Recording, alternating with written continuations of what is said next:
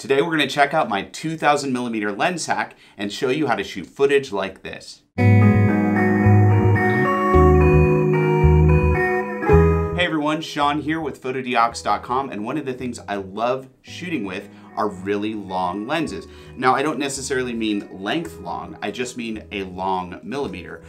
This is a 500mm T-mount lens. We've talked about this lens multiple times on this channel. It is a 5-star 500mm, super affordable because it's super cheap. It's a fairly low quality optic, but it's a lot of fun, and with a little editing, you can still create beautiful photos with this lens. But this is still just a 500mm lens, so even mounted on this Olympus Micro Four Thirds camera, which has a 2x crop, it's still only 1000mm. Now that's fairly long, but what if I want to double it yet again? Well, in this video, I'm going to show you how I used Fotodiox lens adapters to turn this 500mm lens into a 2000mm lens to shoot footage like this.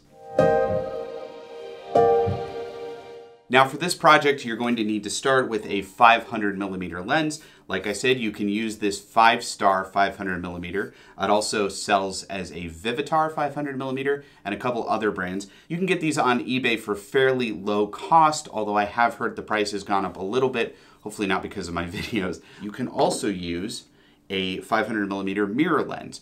These are also very, very cheap lenses. You do have some downsides because it uses a mirror, so you get weird donut-shaped bokeh if you're shooting towards light points. Now we have to adapt this 500mm lens to my Olympus EM10 Mark III, and part of the reason I'm using a Micro Four Thirds camera is it actually has a 2x crop. So just by simply adapting this lens to this camera, we're already turning the 500 into a 1000mm lens. But we're going to turn it into a 2000mm lens with a couple adapters here. First off, we're going to use our T-mount to EOS adapter. We'll just thread that onto the T-mount. Next, we're going to use our Fotodiox 2x extender. And what this does is it has an optic that doubles the image circle of your lens. So it'll turn this 500mm into a 1000mm lens. And this is an EF to EF doubler, so we can mount it to the T-mount to EF adapter that's already on the lens. Finally, to mount this lens and doubler to the Micro Four Thirds camera, we're going to use a Canon EF to Micro Four Thirds adapter. And this is a non-electronic adapter because we don't need to worry about electronic communication because this is a fully manual lens. Then we're just going to mount this adapter to the Olympus Micro Four Thirds camera, and there we go.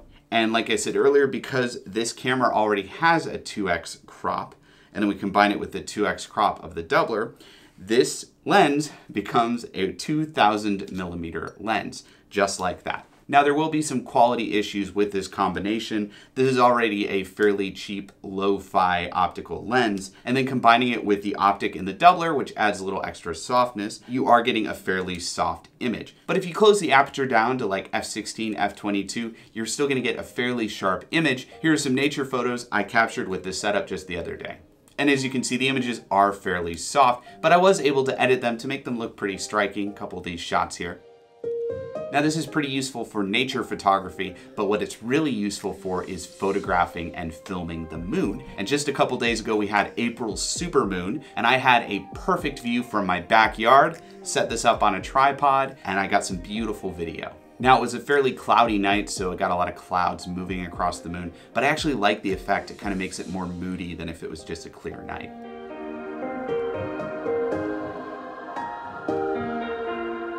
And of course, the coolest thing that I captured with this setup was this.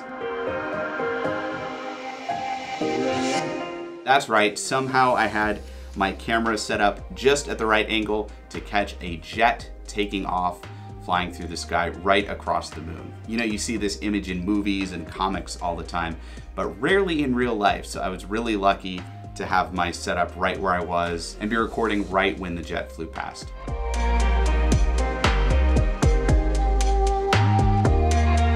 Now, if you don't want to use a 500mm T-mount lens like this one, totally understand. Like I said earlier, you can use a mirror lens, or let's say you have your own long lens, like a 200 or a 300mm.